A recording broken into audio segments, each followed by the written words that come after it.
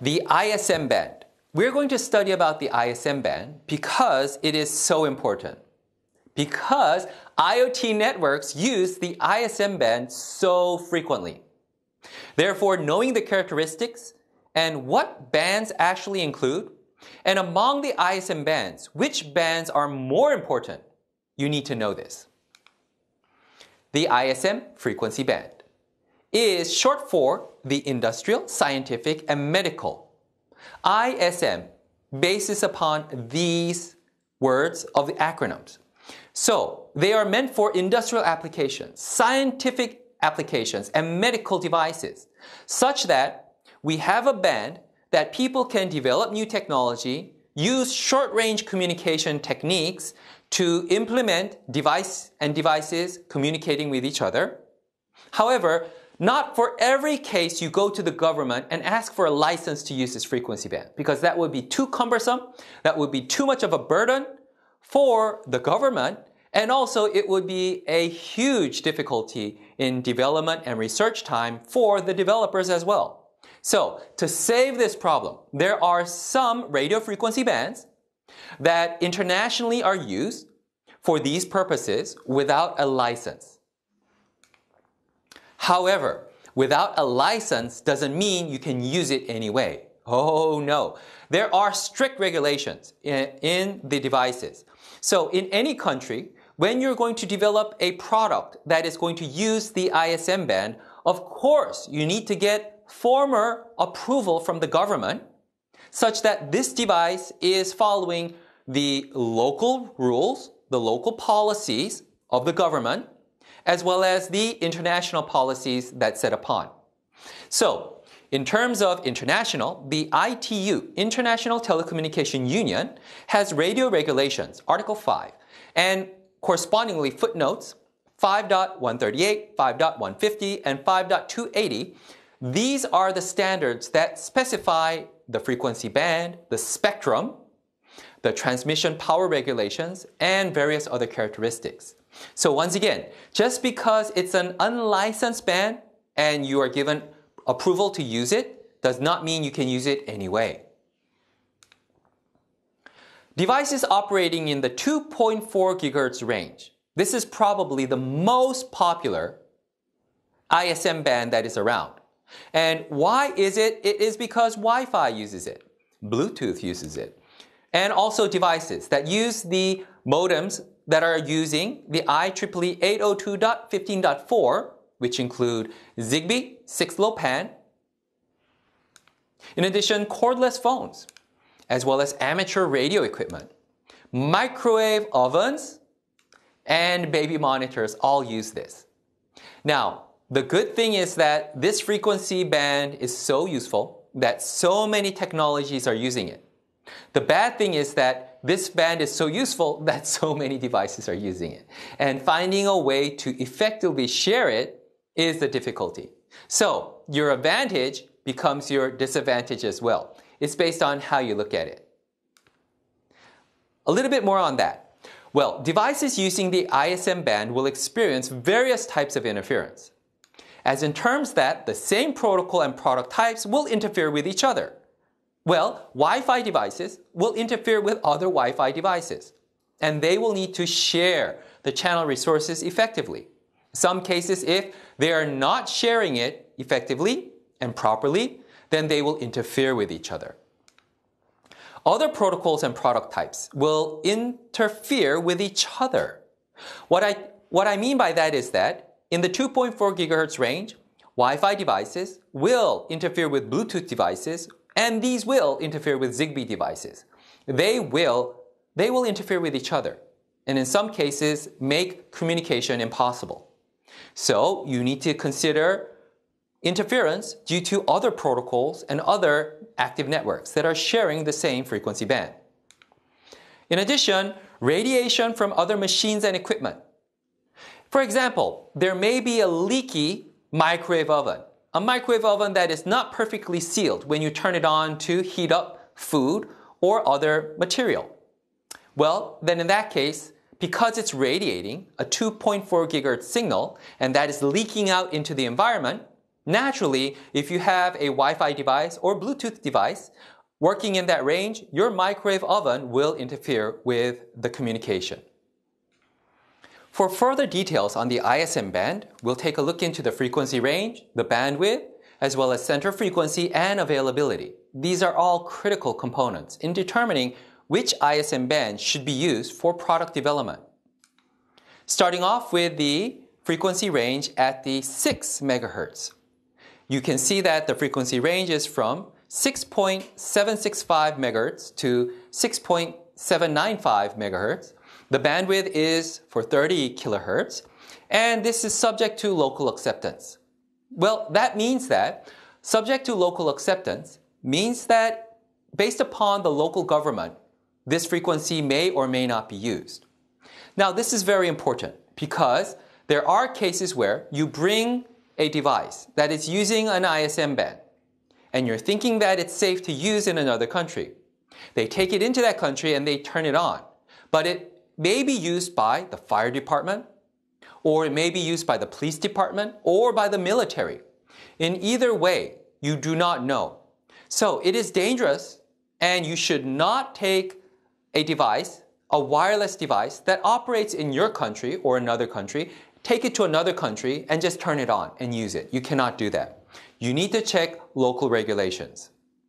Now, so therefore, this frequency range is not always going to be permitted. Just because it says IMS band on the box and on the device does not mean that it is a ISM band that is approved everywhere in the world. The next ISM band to look at is at the 13 megahertz range, from the frequency of 13.553 to 13.567 megahertz. And it has a bandwidth of 14 kilohertz. Most interestingly, it has availability specified as worldwide.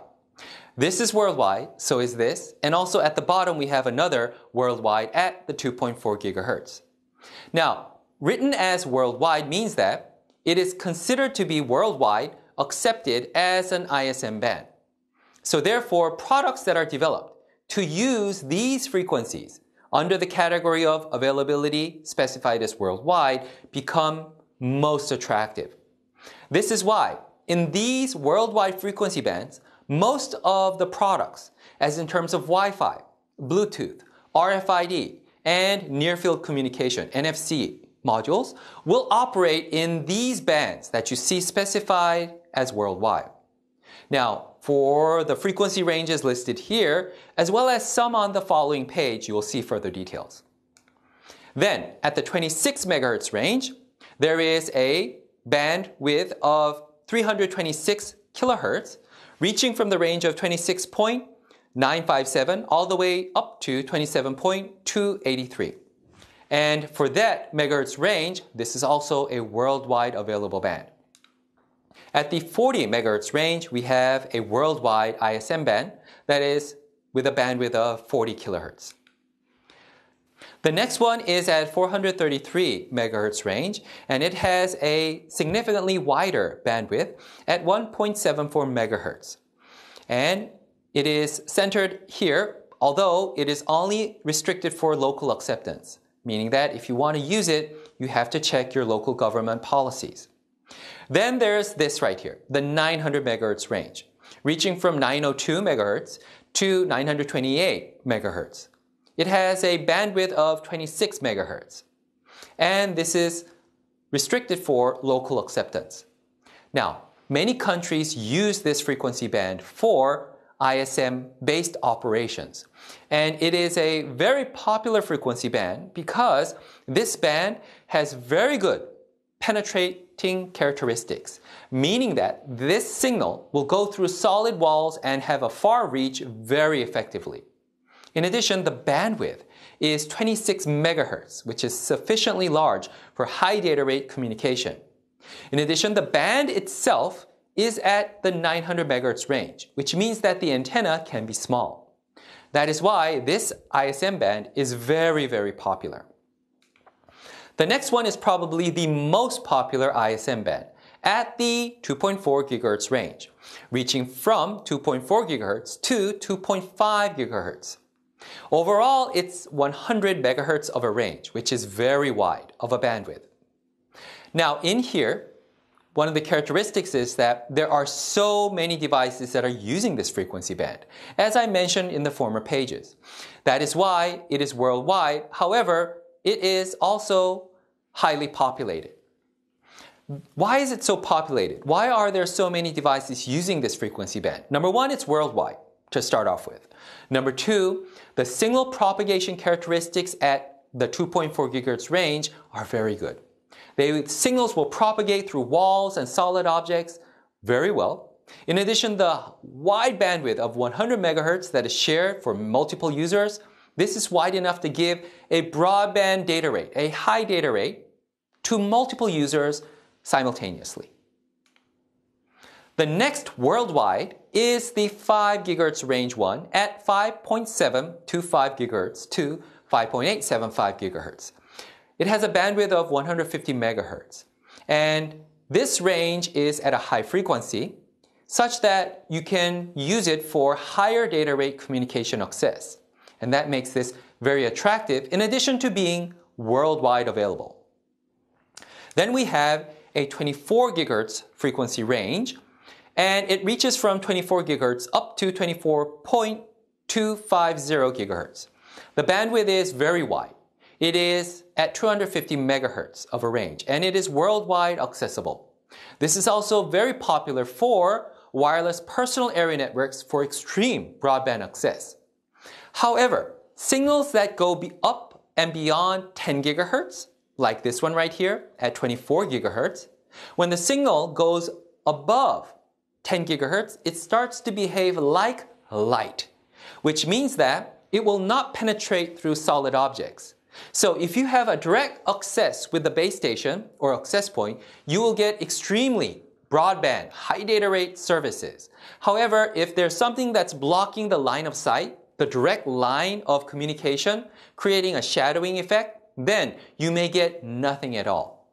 So it's either all or nothing when it goes for signals that are this high of a frequency range.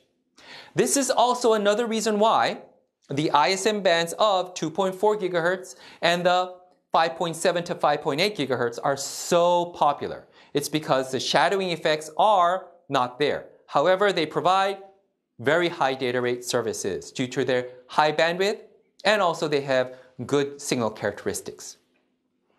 In addition, even at a higher data rate, at a higher frequency, is the 61 gigahertz frequency range ISM band. The bandwidth is 500 megahertz. However, this is also limited to local acceptance. You have to check the local government and see if they permit this. Then, at even a higher band is the 122 gigahertz range. And you see that the bandwidth reaches 1 gigahertz, which is truly significantly wide. However, this is also limited to local acceptance, along with this frequency range, which has a bandwidth of 2 gigahertz reaching at the 244, reaching up to the 246 gigahertz range. Now, once again, local acceptance regulations must be followed. These are the references that I used, and I recommend them to you. Thank you.